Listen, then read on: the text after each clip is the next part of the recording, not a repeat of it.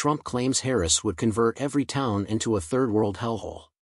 On Saturday, former President Donald Trump accused Vice President Kamala Harris and the Biden administration of inviting criminals and warned that without large deportations, the U.S. will lose its culture.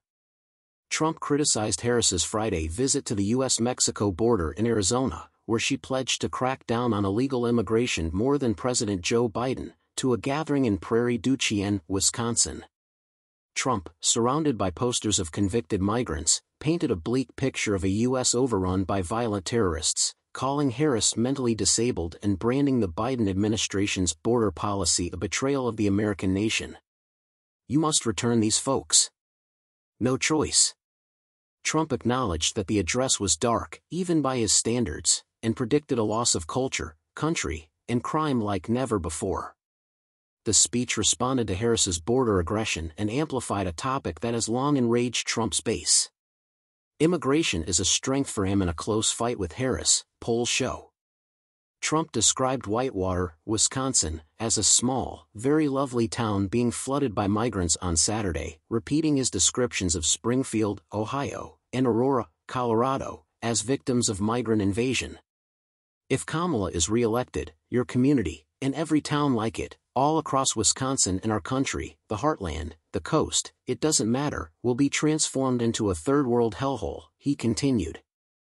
Harris campaign spokesperson Serafina Chitica told Politico that Trump has nothing inspiring to offer the American people, just darkness. In recent days, Trump and his allies have attacked Harris over the 425,000 undocumented migrants with criminal convictions who are not in ICE custody. They may still be serving a term in local, state, or federal jail. DHS data from previous years contradicts Trump's claim that the Biden administration allowed these migrants and most of these criminals were on the non-detained docket and living in the U.S. before Biden assumed office. In June 2021, the non-detained docket included 405,786 convicted felons, up less than 5% since Biden became president. This number was 368,000 in April 2016 before Trump took office, and it would rise by over 37,000 by June 2021.